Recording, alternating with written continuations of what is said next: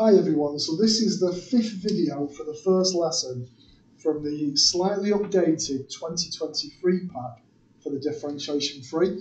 The first 4 videos are fine, they follow what's going on, but the 5th video changes slightly with the examples and the layout. So hopefully I've talked through at the end of video 4 about the fact that you find a point of inflection when d2y by dx squared is 0. Then you check on either side of it.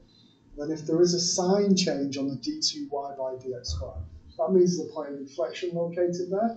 So this example here does that. So let's follow through the steps from above. So if I differentiate it twice,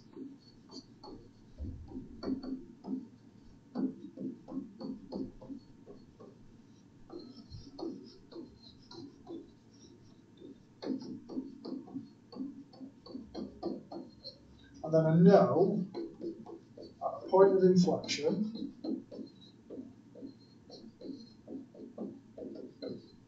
the d2y by dx squared is 0. So my 4e to the 2x minus 12 is 0. So if I take the 12 over, divide through by 4, take logs,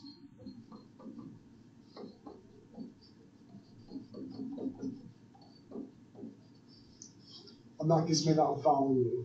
Now it says show that it has only one stationary point. I've got one value.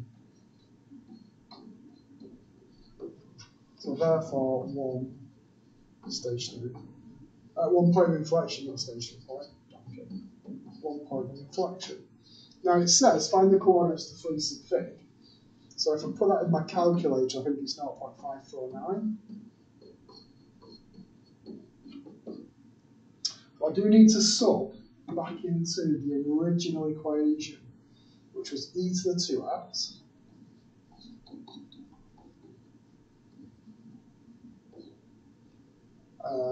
was it plus? No, it was minus, wasn't it? Minus 6x squared. And if that works, that gives you 1.19. So I've located my point of inflection, but I don't 100% know it is a point of inflection. So let's check on either side. So I could do 0 and 1. But the completed pack uses 0.5 and 0.6, so we'll use that, we'll follow that.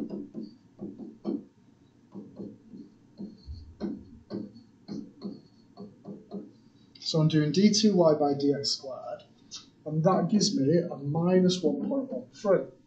And if I try x is 0.6, which is on the other side of it, it's 1.28. Now the craziness of AQA says that I have to say that that is less than 0, and that is greater than 0. And then I can say, because there's a sign change, therefore a point of inflection is at what was it then? So it was it 0.549, isn't it?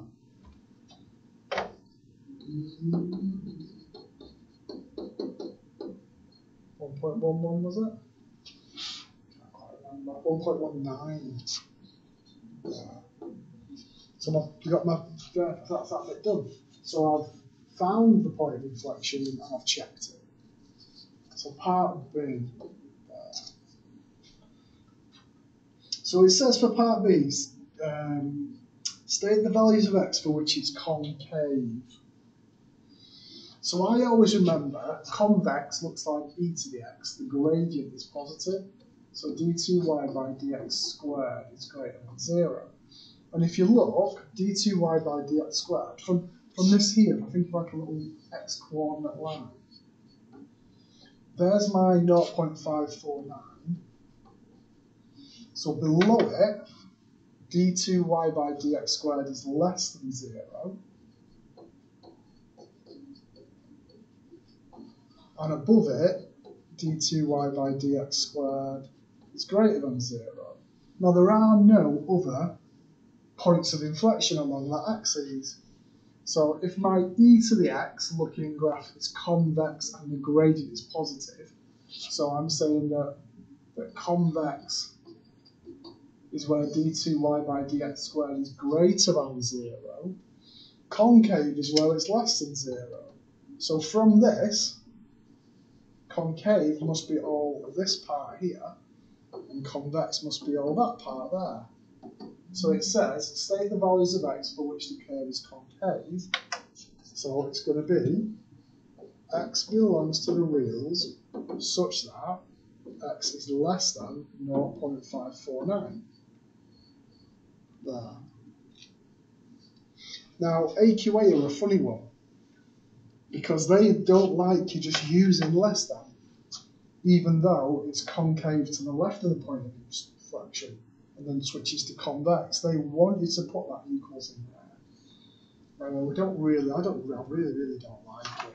To me, it's very, very wrong. But we have to kind of go with what they say. So I think if you look back, like that there, so I've automatically done it as greater than, but it's greater than or equal to. It just messes with my head, really. Right, so that's that example done. That should be the end of your first lesson now, for convex and concave. So I'll stop there. See you later.